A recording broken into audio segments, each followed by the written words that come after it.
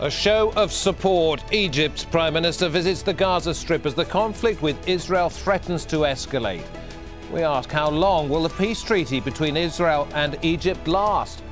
And what kind of pressure can be exerted to prevent hostility spreading across the Middle East and perhaps beyond?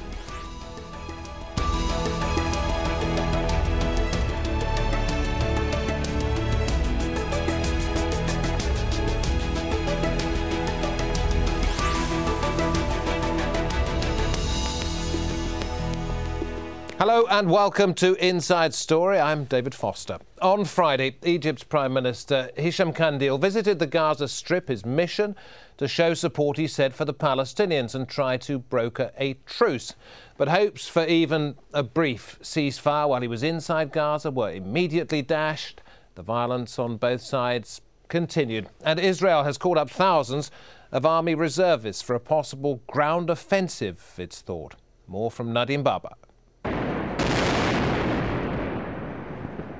Israel promised to show no mercy, and for a third day the bombs fell. This is the Interior Ministry in Gaza, one of the overnight targets.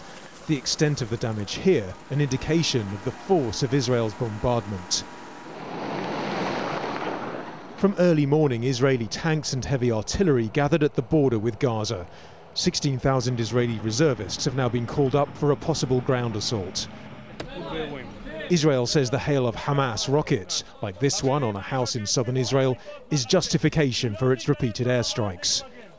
There was a promise of a temporary reprieve in the violence on Friday, but in the end, a promise is all it turned out to be. In an unprecedented show of solidarity with the Palestinian people, Egypt's Prime Minister Hesham Qandil arrived in the Gaza Strip. At Egypt's request, Israeli Prime Minister Benjamin Netanyahu said he'd temporarily suspend the attacks for the duration of Qandil's visit. That was provided fighters in Gaza did the same. This tragedy requires an urgent intervention, serious and honest action from all sides. This is what Egypt has started to do and will continue to do until this aggression is ended, until Palestinian national unity is achieved to the interest of the Palestinian people, until lasting peace is established and the Palestinian state is set up with Jerusalem as its capital. But as Qandil spoke at a hospital treating the injured, a series of loud explosions in Gaza. And there was word of more rockets falling in Israel. Many in the densely populated Gaza Strip are now pinning their hopes on Egypt's Prime Minister to broker an end to the violence. Nadim Baba, Al Jazeera, Gaza. So could the fighting between Israel and Hamas get worse? To try and answer this question, we're joined by our three guests.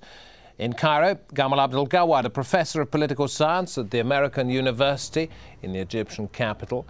He's also a consultant to the Al-Ahram Center for Political and Strategic Studies.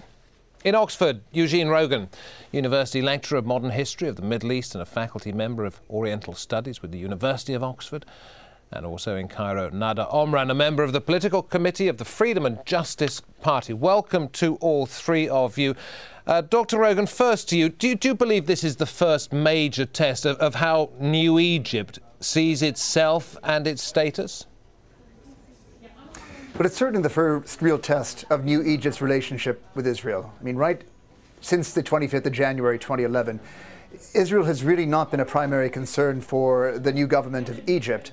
But as long as Israel didn't make such an incursion that would really shock or outrage public opinion, Israel could stay off the charts. Now we see Israeli action in the Gaza Strip setting off very strong public relations, public opinion reactions in Egypt. And this is the first Egyptian president popularly elected. He cannot overlook his own sort of public reaction. So when his Prime Minister goes to Gaza Strip, is it showboating? In other words, just a demonstration of friendship with the Palestinian people, or is it a sign of something more serious, about a shifting in the dynamics of the Egypt-Israel relationship? Well, it's a sign that the new government of Egypt is going to have to be very active in redefining relations with Israel. And so by making a show of support at this moment to the beleaguered Hamas authorities, they're really showing the Israelis that they will not stand by as Mubarak did and watch Gaza pummeled. OK, let me bring in Nader Omran on this. It wasn't so many months ago that an official from the Muslim Brotherhood said, and I'll quote, "We weren't party to the peace treaty. It was signed away from the Egyptian people, and thus the people must have their say." That implied in the minds of some that there would be a referendum, perhaps revisions to the treaty. Do you think that's a possibility? Yeah, at the very beginning we said that we are respecting all the treaties for the time being and for the next stage, because Egypt is more concerned about its internal policies for this period, which is very sensitive and transitional. And so to build a democracy, you have to put all the treaties or all the major decisions of the country to a vote by the people. Not only the peace treaty with Israel, but any other major treaty with any country. So that's a kind of applying the will of the people to choose what they want and what they don't want. But for the time being, we didn't discuss, and we don't feel that there is a need now to redefine or discuss the issues with Israel as a peace treaty. So you don't think at the moment that it should be changed? It should be reconsidered after a specific time, which the people themselves will decide. Because, you know, as I said, nobody took the opinion of Egyptians when this treaty was signed some 33 years ago. Now we are trying to apply a new rule of democracy, which gives the people by parliament and by referendum the right to see what's their opinion and what they see about the treaties with other countries in general. Professor Gawad, does Israel need the peace treaty more than Egypt needs the peace treaty, or do both countries find it absolutely vital to not just their own stability, but to regional security? Well, I believe both countries equally need the peace treaty for Egypt, not now, not in the near future.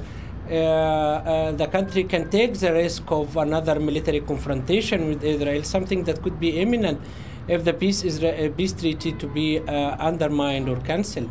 On the other hand, Israel, even though it is the military balance between the two countries is advantageous for Israel, but Israel also doesn't need another military confrontation with the largest Arab country, with Egypt. Not only because of the military dimension to it, but because of the radicalization of Egyptian foreign policy will definitely resonate in the rest of the region, and definitely will change the entire regional and security dynamics surrounding Israel. Let me put this to you, if I may. I mean, we're talking about a treaty which presumably means a great deal to the Egyptian people, but in terms of the aid that the Egyptians get from America, which is predicated on the basis that the peace treaty remains in place, we're talking about roughly $2 billion a year, which the new government in Egypt could ill afford to lose. Yeah, this is another risk for Egypt. The peace treaty for Egypt is not just a kind of, I would consider it a cornerstone in Egypt's security arrangements, but also in Egypt's foreign policy relations, actually, particularly in Egypt's relation with the United States, and by and large to other Western countries. Definitely, if the Egyptian-Israeli peace treaty is endangered, I don't think Egypt can maintain receiving the American military and economic aid that it has been receiving for decades. And definitely the Egyptian government will not be able to attract the foreign investment that is badly needed in the country to alleviate the economic and it needs to be seen to be stable to continue to attract that foreign investment. So Dr. Regan, let me put this one to you. If Egypt does not change its stance, then Israel effectively has impunity as ever to do pretty much what it wants. Nothing changes. No, I think things have changed dramatically, and I think that the visit by Prime Minister Qandil goes to show that there really is a new order in Egypt. Egypt is in control of the border between Sinai and the Gaza Strip, and it's allowing world leaders for the first time to legitimate the Hamas government in Gaza. We saw Sheikh Hamad visit last month. There are plans for an Erdogan visit shortly, and I think having the Prime Minister of Egypt visit the Gaza Strip is a very significant development. It never happened that's under on Mubarak. a diplomatic basis, isn't it? In simple, stark terms, militarily, Israel completely outnumbers and would outmaneuver in every way the Egyptian military, which is the biggest Arab military that there is.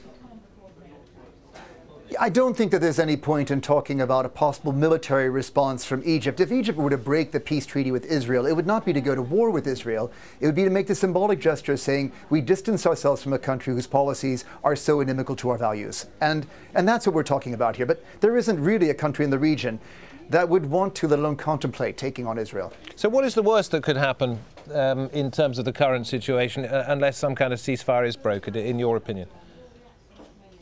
Well, you are dealing with the region at a moment of very heightened volatility, and I think for Israel, every one of its frontiers is on high alert.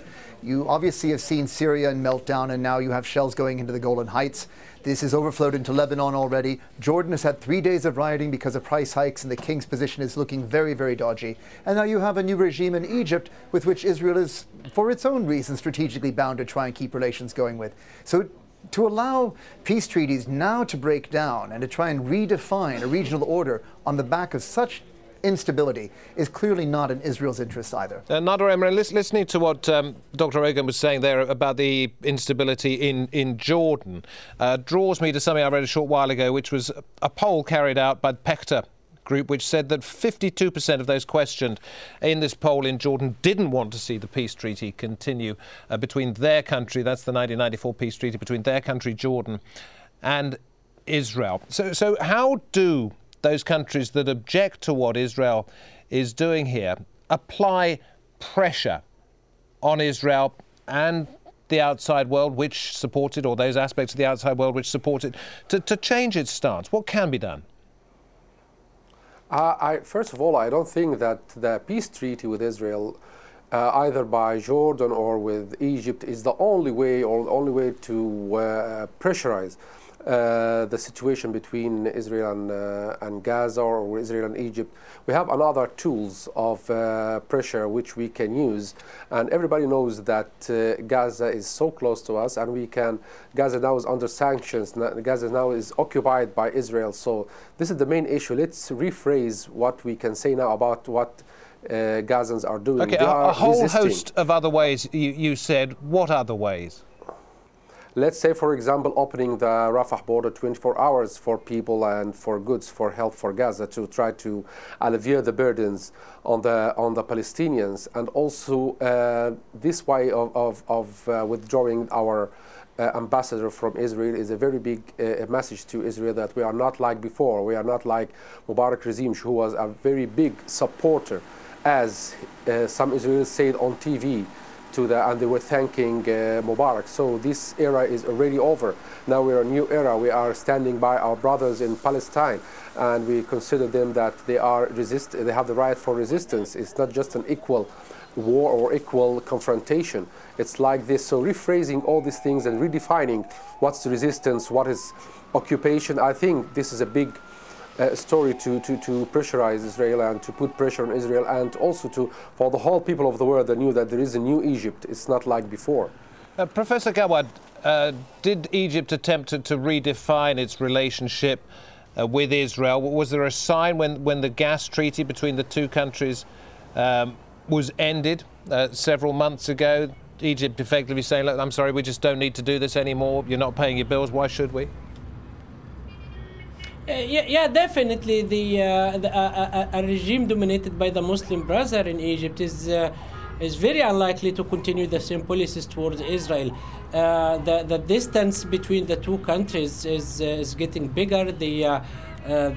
What used to be a cold peace is getting even colder right now. But so far the government and the president in Egypt are keen to maintain to downgrade the peace treaty to its minimum, a no war state, actually, or a state of no war. Other than that, the new regime in Egypt is not interested in any kind of relations with Israel.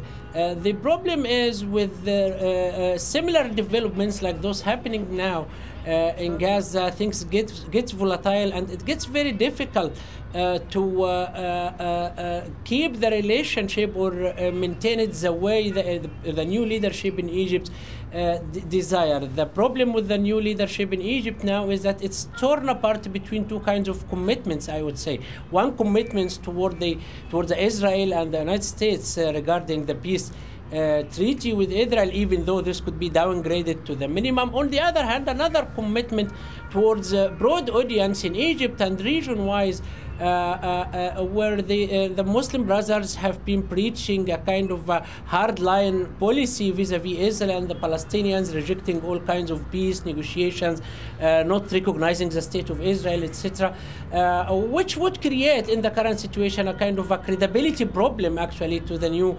leadership in Egypt. So trying to walk this very tight rope, actually, this is a challenge that the Egyptian government now is facing. Is your suggestion that now in power the Muslim Brotherhood, Freedom and Justice Party are facing up to what is known as realpolitik? You know, now that you've got the job, you've got to face up to the reality of having the power.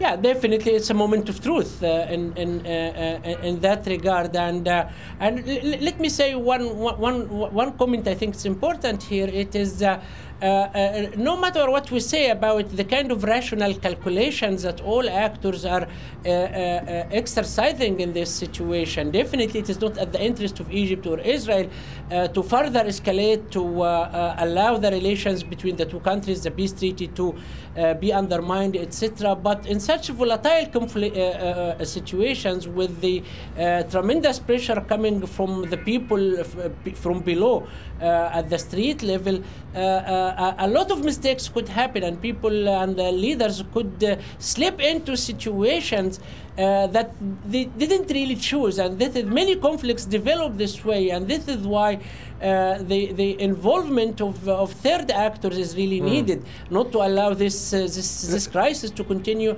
Secondly, also, this is important to explain the current Egyptian diplomatic approach. We know that Egypt is showing support to the Gazans, to the Hamas, etc. But in the meantime, the number one issue on the Egypt's agenda now is to bring the ceasefire between the Palestinians and the Israelis as soon as possible, so that we can at least postpone or avoid such a kind of, again, being torn apart between the two. Let me try and broaden this out a little bit with you, commitment. Dr. Rogan, in terms of the regional situation. Going back a couple of weeks, Israel, it doesn't admit it, but Israel is widely believed to have attacked that arms factory in Sudan, the one that was allegedly owned and operated by the Iranians, the thought being that it was doing that so that the supply route up through Egypt, perhaps into the Gaza Strip, meant that the weapons wouldn't get to Hamas in case of an assault from them.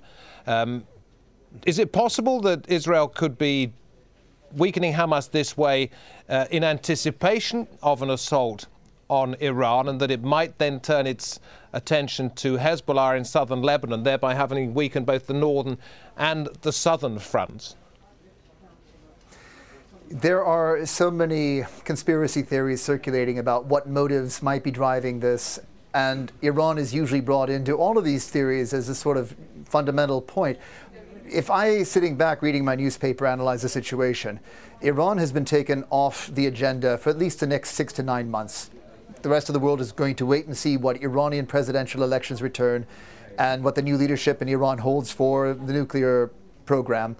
So without really having a hostile Iran to deal with, it's as though the government of Benjamin Netanyahu has now turned its focus to the near threat of Hamas, and has, in killing the military commander Ahmed Jabari, done something really quite ill-timed. The New York Times today, not a newspaper known for being particularly sympathetic to Hamas, or certainly not hostile to Israel, had argued that Hamas had been active in trying to rein in all the other militant factions in Gaza from making missile strikes on Israel. So the timing for killing Jabari right now seems to me to come right back far more towards perhaps crude political calculations of Netanyahu and his government going to the polls in January than anything to do with trying to rearrange the regional order. Nader Omran, in terms of if Iran has been taken off the agenda as far as Israel is concerned, does it worry you, therefore, that it's turning its attention to possible other targets and maybe other ones as well? Okay, so let's redefine what's happening now from our point of view. What's happening now is Israeli aggression on Palestinians in Gaza. It's not just Hamas government, which is democratically elected. And what we are doing now, the Egyptian government, is a government of Egypt, which is trying to help its brothers in Palestine, in Gaza. So no need to say always that there is a Muslim Brotherhood is trying to help Hamas government in Gaza. So what Israel is trying to show that it's a kind of confrontation between Israel and some Islamist group, this is wrong. Let's redefine this. When Fatah, for example, was in power before 2006, nobody can say that Israel is dealing with Fatah, but it's dealing with Palestinians.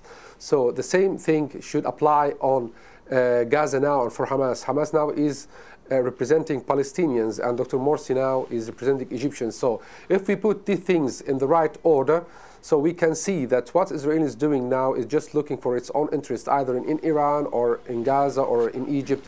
They are not looking for specific ideologies. But you from the Egyptian perspective, not you personally, but the authorities in Egypt could do perhaps something to prevent the weapons getting to Hamas and other factions inside the Gaza Strip, and thereby lessen the possibility of an escalation of the conflict. Exactly. That's. I'm so surprised of evaluating these homemade rockets, and I'm focusing or stressing on this meaning: homemade rockets against Israel, one of the biggest nuclear powers in the world. So is it? I mean, can you compare this? Gaza is under occupation. Gaza is under sanctions. And Israel having more than 300, 400 nuclear warheads, and they have a very, huge military machine which it can use 24/7. And they say that the reason behind this is just some smuggling, if there is any, through tunnels. So trying to move the focus on this, I think it's not fair.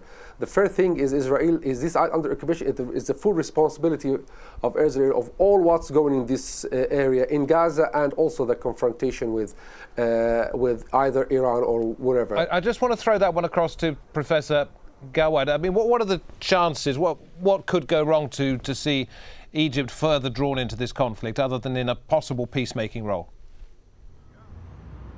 Well, if the two sides get stubborn, I mean the Israelis and the Palestinians, and also third parties not intervene at the right time to bring back the kind of truce between the Palestinians and the Israelis, the situation will escalate, and the Egyptian leadership will find it very difficult to maintain a distance or avoiding getting more implicated in this conflict. It's very kind of remote possibilities, I would say. It is still there, but it's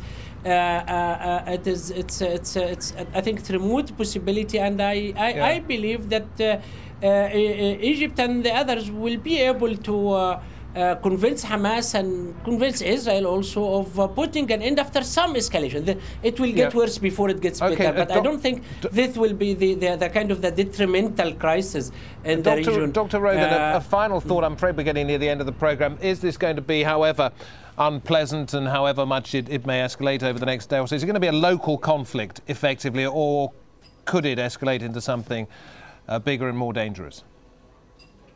With Israeli reservists massing on Gaza's frontiers, you cannot rule out the possibility of an Israeli invasion of Gaza.